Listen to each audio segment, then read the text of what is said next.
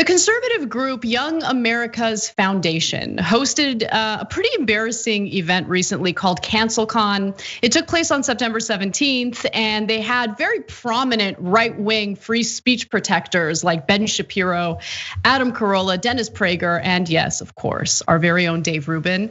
And it quickly became cringe-inducing. It was a failure. My particular favorite part of this entire event was the video that you're about to watch. Victimizers beware, the racist and bigots' greatest nightmare. Social justice warriors.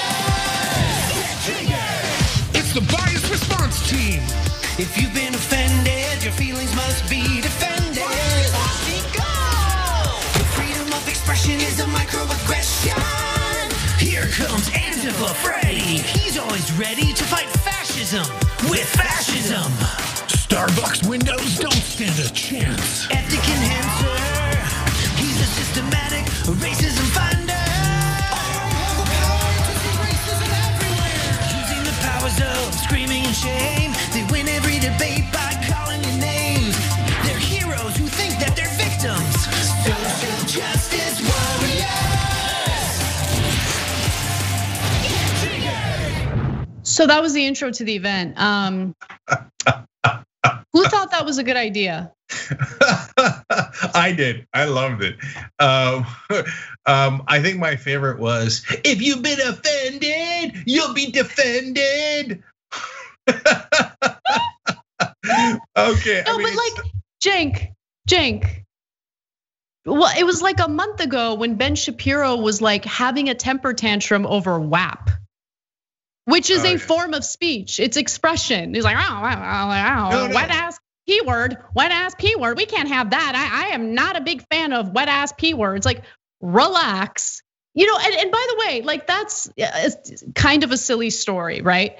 But when it comes to any other speech that he disagrees with, he does the exact same thing. So does Dave Rubin, so does Adam Carolla. Adam Carolla lost it because I challenged his ridiculous talking points on school lunches. Which one is it, right? Being criticized for being a knucklehead, which is what often happens to these guys, is not the same as being canceled. They're still collecting tens of thousands of dollars doing silly little events like this, giving silly little speeches to silly little groups of people throughout the country. They're still raking it in. Where have they been canceled? They haven't been canceled. Please, pathetic. Okay. So actually, think about the WAP controversy, if you will. What was Ben Shapiro's main point about wet ass P words?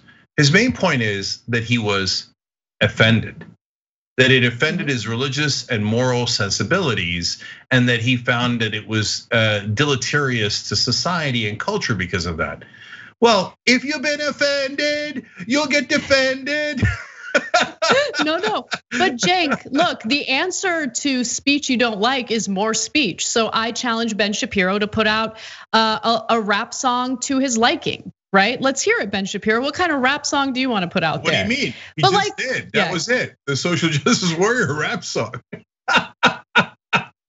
By the way, I'm sure that will be just as popular as Cardi B. Okay, I mean, I don't know when it drops officially on iTunes. Okay, but we'll keep an eye on it. But there's also the serious side of their hypocrisy, which is, I'd love to see what Ben Shapiro thinks about BDS movement on Israel. So there are laws being passed in America saying that if you believe that Israel should be boycotted or sanctioned, we're going to punish you for your beliefs. So I'm sure Ben Shapiro's gone nuts saying that's outrageous, right? Oh no, right? He's in favor of that. No, look, they're the world's biggest hypocrites. Now, if you don't know that by now, it's just because you've never seen a single counter video. All they've done is serve you their own videos where they conveniently leave out their massive hypocrisy. And to Anna's point about Adam Carolla, look, Adam, you got a right to say anything you want. You just don't have the right to be popular.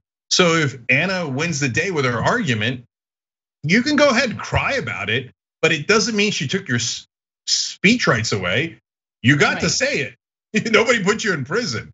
And then one more thing from my perspective here is that I'd like to apologize to everybody. I should have done this earlier for creating Dave Rubin. So, because before he got to Young Turks, Dave Rubin was a zero. But not only that, his main claim to fame is, I was on the Young Turks, and now I'm a guy who's pretending to be a classic liberal, whatever that means. And so his whole shtick is based on the fact that he worked at this company once. So my bad that I didn't know that he was a grifter. And so, but now his whole career is predicated on, I once scammed left-wingers at the Young Turks into believing that I actually had any principles at all. And so now conservatives, I'm gonna use that as my resume builder to now be on you. Otherwise, who's Dave Rubin? No one. Yeah. I can't help myself. We got to watch one more video from this fantastic event that only received 95,000 YouTube views and 6,000 dislikes. 3,000 likes though. Let's watch. The most controversial thing, I'll tell you, America is a great country. I love America. Those are two of the most controversial things one can say. That's how Lincoln was a great man. In other words, any obvious moral statement regarding the US is controversial. That's how bad things are. What no one really wants to hear is, you'll either do well here or you won't do well here, and that'll be up to you. The playing field is fairly level, certainly level enough in almost 2021, and it'll never be completely level. It can't be completely level. People that are short have a slight disadvantage. People who are born to this type of family or missing a father in the home, for instance. But this is about as level a society as you can ever have, and thus it is up to you. All right, Shapiro, we got Prager saying America's pretty good. We got Carolla saying that hard work has value. Can you beat either one of those? Come on. Easily. Are you ready for this? This is so easy. Okay, men are not women. Oh wow. Okay. And Yeah, the you stream asked has for been it. cut. You asked for it. I mean, J.K. Rowling's having her books burned. Yeah. Right? The only book any of these people have ever read. Right? They should have read like the Bible or any other book. As it turns out the only people they only read Harry Potter, and now they are burning the only book they have ever read because she had the temerity to say that biological sex exists. You know, there is something pretty hilarious about 4 white guys who get paid an insane amount of money to do ridiculous events like this, putting themselves in the position of victims. Like, we're the victims. We do stuff like this, get paid for it, and we're the victims. And also, I mean, how would Adam Carolla know about a fair or level playing field? He hasn't had to be on the playing field for quite some time. Again, most people, I think they forget because they're in their own little bubble. I think they forget that most people don't get paid tens of thousands of dollars to give speeches. I think they forget that the federal minimum wage is so low that no one working full time, making minimum wage can afford even a 2-bedroom apartment anywhere in this country. I mean, they're so disconnected from the tens of millions of Americans who were laid off during the pandemic and are desperate right now for any type of financial relief. They don't know what it's like to be, nearly half of Americans who can't afford a $400 emergency, because guess what? A lot of people out there actually have to work really, really, really hard to earn a living. And they work really, really, really hard to earn a living where they're underpaid and underappreciated. They don't know what that's like because, again, they're willing to spew all sorts of right-wing, ridiculous, ignorant talking points and get paid a tremendous amount of money doing it, right? Most people don't have that opportunity. Most people actually want to earn an honest living, right? But they put themselves in this position of but we're the hard workers and we've succeeded and we've done so much. Okay, well, let's take your little right-wing funders out of the equation and see how well you'll actually do in this so-called level playing field.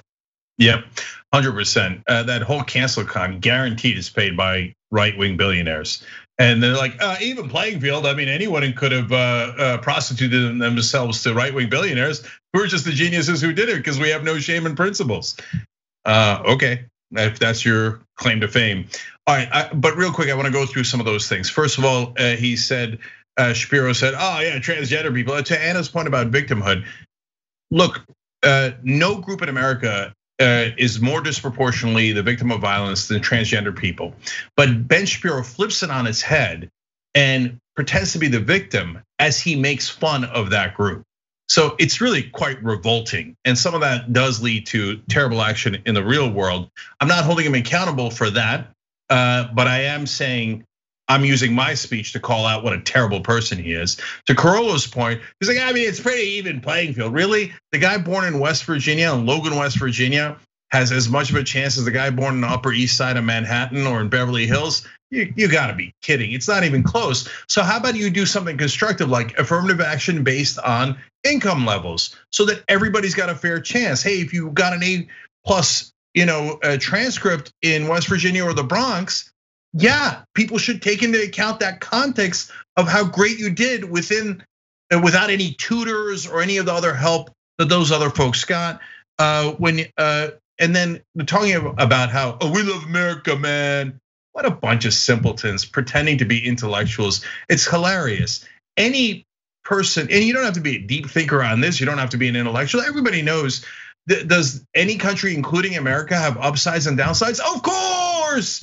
Slavery, a massive downside, which unfortunately has trickled down to this day in how we interact with African Americans in this country and how power and government interacts with African Americans. But that doesn't mean America doesn't have great sides. And if you really love the country, you wouldn't say don't fix its problems. You would actually actively help in fixing those problems. And their caricature of the left wing, does it apply to a few small people? Yes, from time to time we see that and we fight against that too. But is it true of the overall left? That is hilariously wrong. On this show, which honestly is the most popular left-wing show in America, we have said dozens of times, both to the left and the right, you don't have a right not to be offended. So it's just a caricature. All they do is set up straw men and then knock them down. And it's basically for simpletons or people who have never heard the other side. And then they go, oh, wow, oh, I guess the other side doesn't love America. Oh, I guess the other side doesn't want anybody to speak. None of that is true. But if you watch that thing, I mean, really, past the 6th grade education, you should be able to tell how comically wrong they are. Thanks for watching The Young Turks, really appreciate it. Another way to show support is through YouTube memberships. You'll get to interact with us more. There's live chat emojis, badges. You've got emojis of me, Anna, John, JR. So those are super fun. But you also get playback of our exclusive member-only shows and specials right after they air. So all of that, all you gotta do is click that join button right underneath the video. Thank you.